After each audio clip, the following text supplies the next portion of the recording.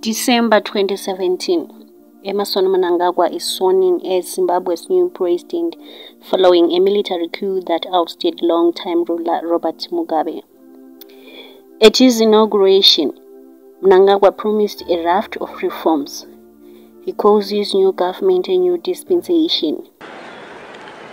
It is with a deep sense of gratitude and humility that I stand here today to address you fellow Zimbabweans upon my inauguration as President of the Republic of Zimbabwe, having been mandated to form the next government following the outcome of the just ended national plebiscite.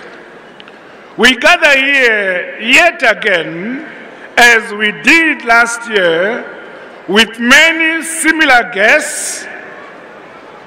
This, however, is a different Zimbabwe, the dawn of the Second Republic of our Zimbabwe. In acknowledging the honor you have bestowed upon me, I recognize that the urgent tasks that beckon will not be accomplished through speeches. I must hit the ground running.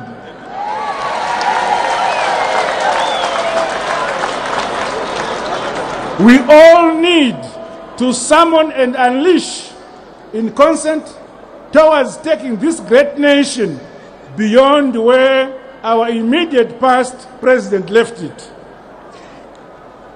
For close to 2 decades, this country went through many developments. Once we cannot change the past, there is a lot we can do in the present and the future to give our nation a different, positive direction. However, events that follow prove otherwise. It was immediately apparent that Zimbabwe was in a worse-off situation. The end of the military, which had engineered the coup, remained visible throughout the run-up to general election due on July 31, 2018. The militarization of key government and independent institutions, including the Zimbabwean Electoral Commission, accelerated.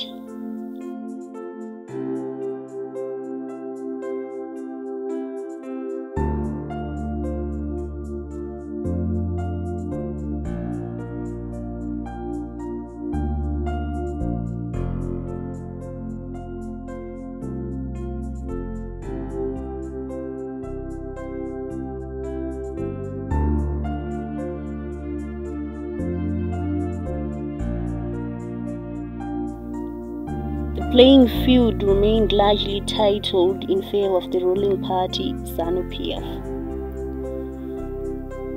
The hope of a free, fair and credible election remained dim. Zimbabwe was once again headed towards a predetermined outcome in favor of the incumbent.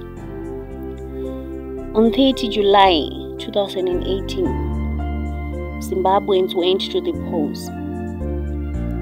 By the 1st of August 2018, the Zimbabwe Electoral Commission was yet to release results of the presidential election.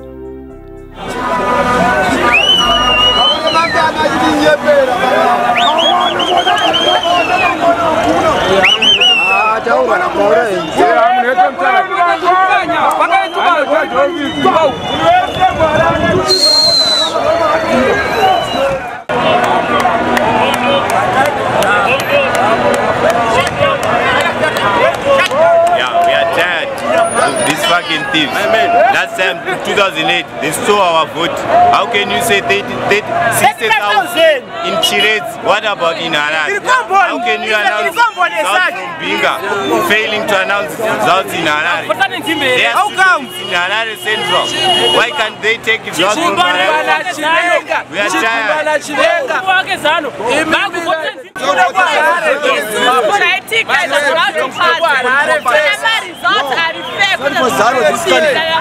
No.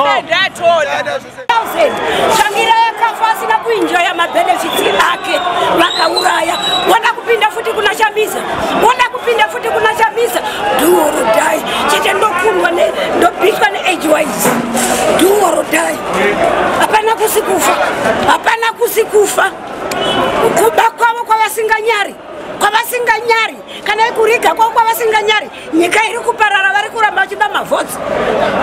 For which purpose? For which purpose? For which purpose? What time is it? 5 years since I graduated. 5 years, no job. 5 years, no job.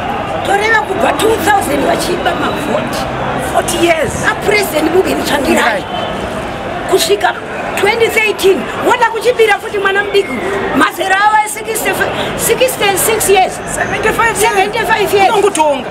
For which purpose nyika vari kuparadza mavhotsi vari kuba vanoda kuti vana vaicha sei vatonga 40 years vasiriwo vamwe. Zimbabweans were anxious. So, on the morning of August 1, hundreds of Zimbabweans began marching in the capital, Harare city center. They were demanding that the electoral body immediately release the results of the presidential election. Mnangagwa, who still had the reins of power, responded by deploying soldiers to gun down the protesters. At least 6 unarmed civilians died.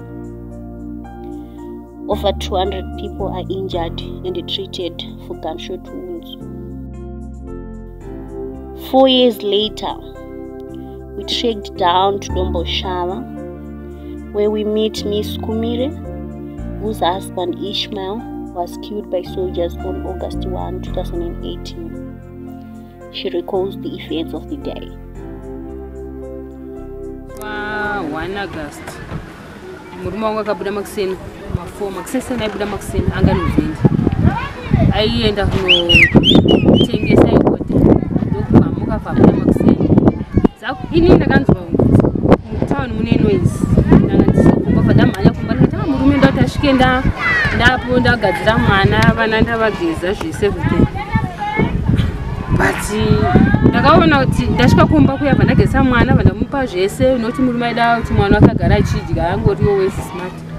Kusvika ndazomainini manje vangatozvinzwa kuti murume apfurwa mutauni wangu vazhinji mueri zvaitendera pamafoni pamachini kuti vasvike kwandiri zvakavanetsa ndobva ndabuda panze vachiedza kunditaudza ende vandatarisa vanhu area pamba pangu pamusoro vandatarisa vanhu nechemuzasi vanhu ava pano kwavari kuenda but vari kutya kusvika mhenoti chii mwana aitotamba bhora form 1 form 4 akapedzwa aitamba bhora ngati form 1 ndobva auya achimhanya saka ndakatopanika kuratidza pane zviri kuitika but handisati ndazviziva ndobva auya bati mama ndati yebva ndatotitaurira kuti kure ikoko usati wasvika zvanzi zvinonzi dedhi wapfuura nepfuti ndati vaita sekuti wafa pandikofenda ndoti handisina kana kuti vana ndakavatarisa kuti baba vaida vana vavo ini handaifunga kuti ndaizozvigona kumaintaina vana vavo pavaida kuti ndozozvigona ini nekuti ini handingori muberikiwo zvake vanhu time ndakafenda ndichipepuka ndichidirwa mvura ndichipepuka ndakaona yadhi yese yatone vanhu ndichiti kochii zvanzi kuti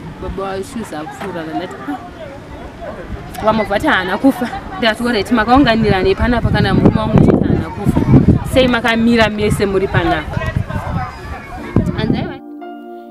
Miss Kumire is not alone. We went to Arcadia in Harare, where we met Alison Charles, sister to Gavin Dean Charles, also shot in Harare on August 1, 2018. His name was Gavin Dean Charles. He was my younger brother. He was 3 years younger than me.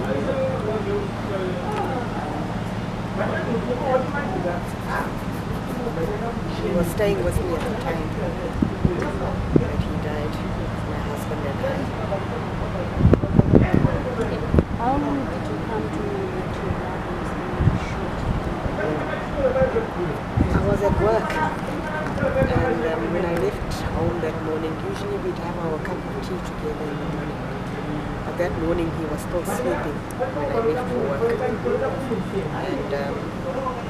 And we heard that there was trouble in town, so I phoned him and I spoke to him. And I said to him, there's trouble in town, just try not to go into town today because I believe there's some uprising in town. And he said to me, no, I'm going into town because I need to get my meds, and don't worry about me, I'm safe, I'll be safe, I'll keep away from everything. And we spoke for about 10 minutes on the phone. It's like I knew that something was going to happen. And I put the phone down on him, and after speaking to him, he said he was going into town, so we heard that they were shooting in town. And I kept on trying to phone him, but his phone was ringing and nobody was picking it up. So I began to cry, and I was at work, and my boss said to me, people better go home because there's been shootings in town. So I ran home, and when I got to my gate, because I had Wi-Fi, my messages started coming through on my WhatsApp.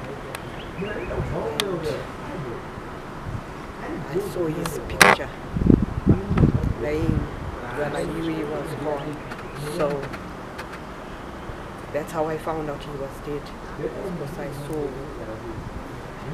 on social media when I got home. And the doctor from public service, because they had picked him up on the road, said to me, we have your brother here. He phoned me about an hour later to say, we have your brother here.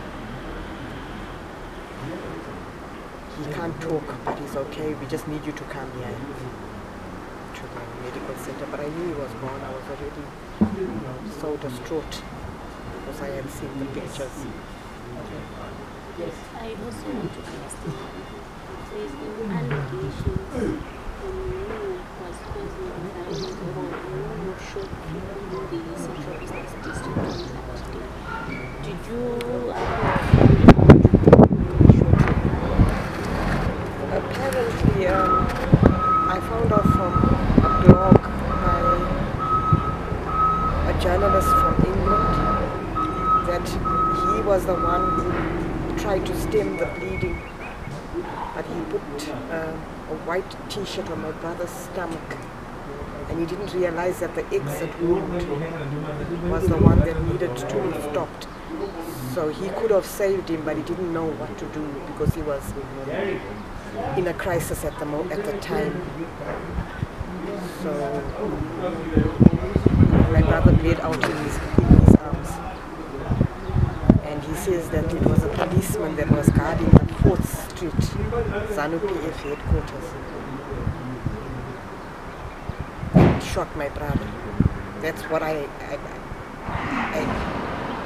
read on his blog. Yeah. So is there anything that has been said in terms of compensation? Well, we all know that the Mshanti Commission was there, and they decided that the families needed to be compensated for the people that were killed and injured. But it's now 4 years we've been gone, and we haven't had an answer. We haven't had no communication from government. He left a daughter that was in grade 4. She's now in Form 2. Nothing, no word, no father. How is this story? How is she coping? She still cries, knowing that she doesn't have a dad anymore. She's doing so well in school. She just wishes her father was here to see her progress.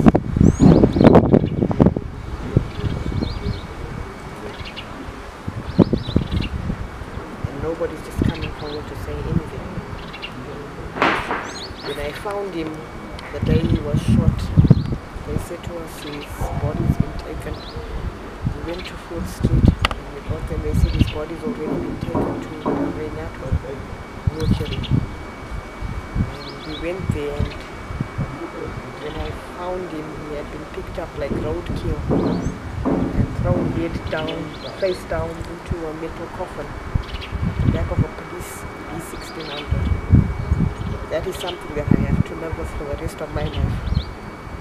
That is something that I don't wish anybody would have to see.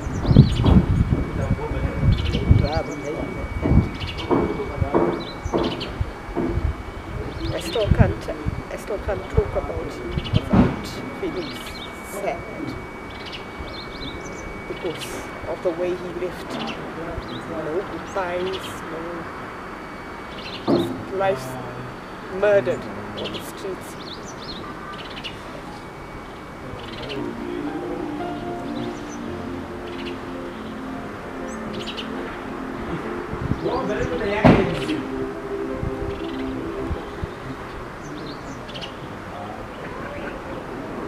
I recognized him from his sandals and his dreadlocks and the clothes he was wearing. That's how I recognized him, because I couldn't see his face, it was down.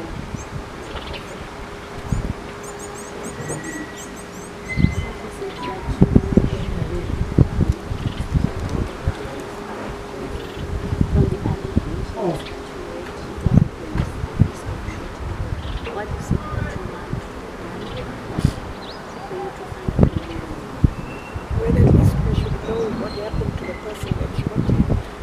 Very easy. Was he even punished for what he did? Or who gave him the orders to do that? He used live ammunition on somebody that was so innocent. Gavin has never even had a fight.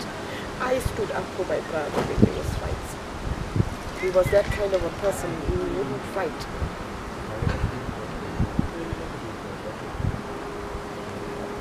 And now you kill him with a gun, you shoot him. We need answers from government. What happened? When is this going to be? When are we going to receive closure? He's got a daughter that also needs her father. He was taken away from her when she was still young.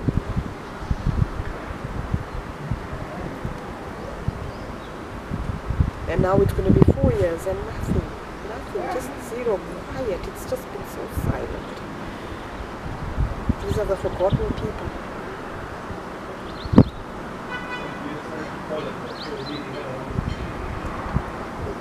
Even as a family, we would only appreciate it. Even the president himself said something about us to us.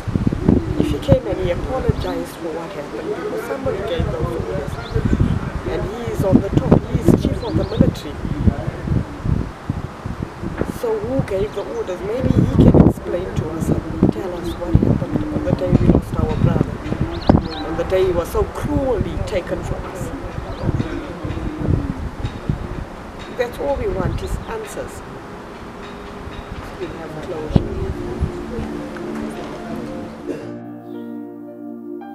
So while Mnangagwa responded to the killings by instituting a commission of inquiry led by former South African President Kgalema Motlanthe, this has largely been a smokescreen.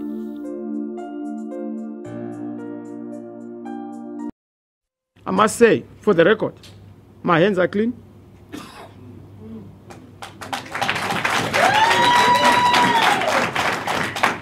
My conscience is very clear. My resolve is unbreakable. And my heart is pure. These hands you see have not spilled blood. These are clean hands. The mouth you see here has never conspired to have a life that is lost on the basis of political violence. I've said that violence is not part of our DNA. This is because all the recommendations made by the Commission are yet to be implemented 4 years later. Victims and their families are yet to receive compensation, let alone an apology. The police have remained partisan and has not gone through the recommended orientation to end public gatherings. In fact, in January 2019, police and the military went on to kill 11 people following a week-long shutdown protest against price hikes. Over the past years, the police have been implicated in extrajudicial killings. Zimbabweans have been robbed of the right to demonstrate and petition. And as the country faces another election in a year, it is clear that Zimbabwe's democratic space narrowed. It remains a responsibility for all pro-democratic and pro-justice forces to join hands to advocate for a return to democracy, good governance, and respect for human rights as enshrined in the Constitution. Not only does the Mnangagwa government need to bring closure to victims of August 1, 2018, and all the phases and instances of violence against the citizens, it also needs to ensure there is non-reoccurrence of such.